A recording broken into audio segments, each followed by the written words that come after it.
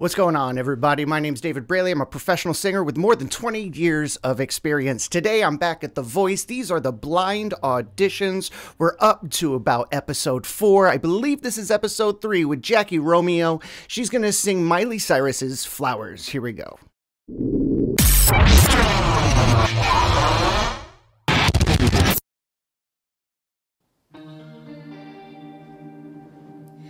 We were good, we were gold, kind of dream that can't be sold. We were right till we weren't, built a home and watched it burn. I didn't want to leave you, I didn't want to lie, started to cry but then remembered I can buy myself flowers. Wow. Talk to myself for hours. Say things you won't understand. Wow. All right. I'm going to stop right here. So her tonality is the first thing that jumped out to me. There's this newer style of singing, and I'm brand new to seeing it. Only seen it a few times, and in all honesty, when I first heard it, I thought they were joking. But no, it's not a new style. It's kind of like a reincarnation of an old style of kind of that jazzy scat singing, where you change the vowels of the words, and it's odd, but it seems that they all have this tonality, and it's very kind of like her soft palate is very raised. She's singing incredibly placed, but she's also very, very pulled back. You could hear the gain in the microphone. Her microphone in the beginning is incredibly hot. Let's go back to that. Let's take a listen right at that beginning. You could hear it's so hot. Hear that? You could hear her breathe. So you just heard her breathe.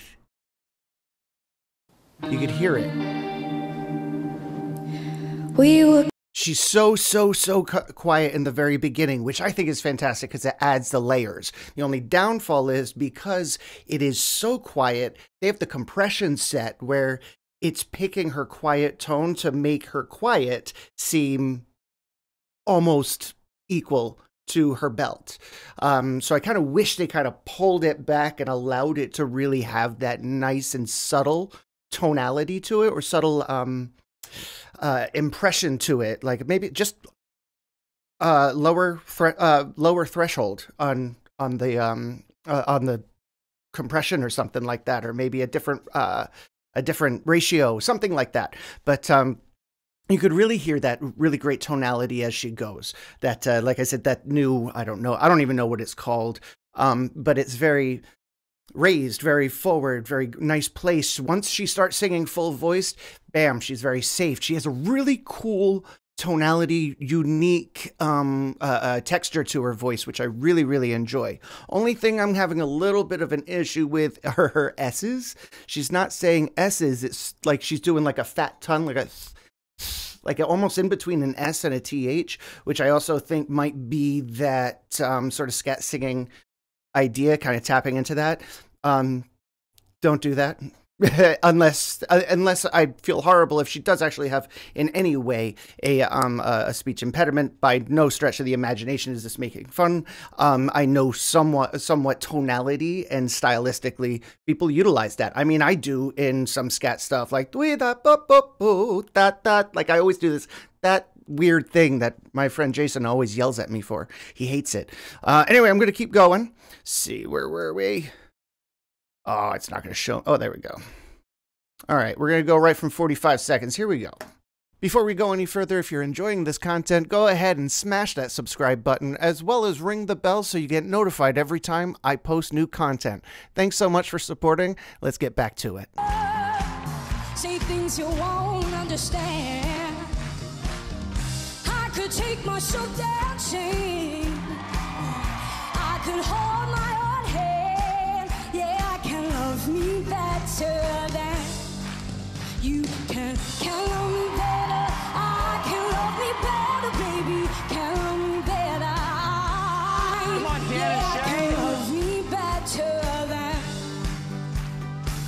love me better than you can.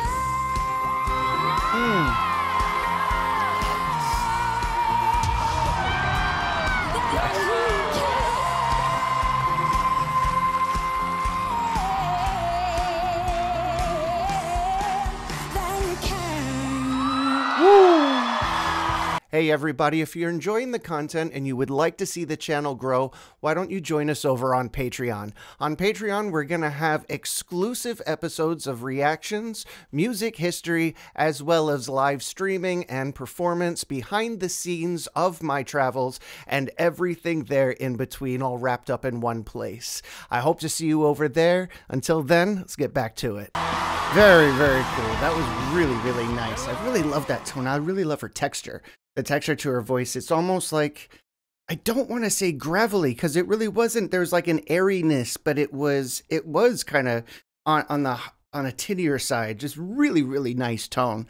Hopefully it is a very safe tone, because sometimes the microphone can hide a lot of issues where placement is concerned. You could really hide poor placement with a microphone. So she has the chances of doing it incredibly safely, and it's just her natural tone, her natural voice, and there's absolutely zero problems, or she's forcing it and she's going to wear herself out really quickly. It's something I'd be interested to see, her tonality and how her tonality kind of changes, if there's any changes to her texture.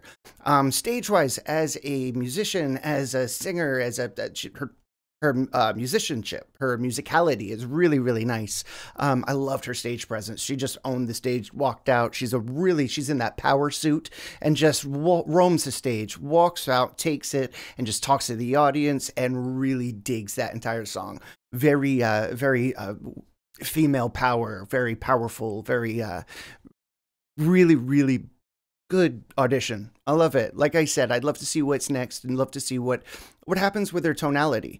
Like to see her move a little bit more. I'd like to see her, maybe, I don't know how close she's keeping her voice in. Like to see her do something maybe a little bit more, this is up tempo, but a little bit more dancey up tempo. No ballads, because this is very singy, this song, but something dancey, something up tempo, something maybe a little bit more funky. That would be fun to listen for. Something a little funky with a bit of a swing groove to it. That'd be really nice to hear. But we'll see what comes up with her over the weeks. I hope you enjoyed it. I know I did, guys. I'll talk to you later. Bye.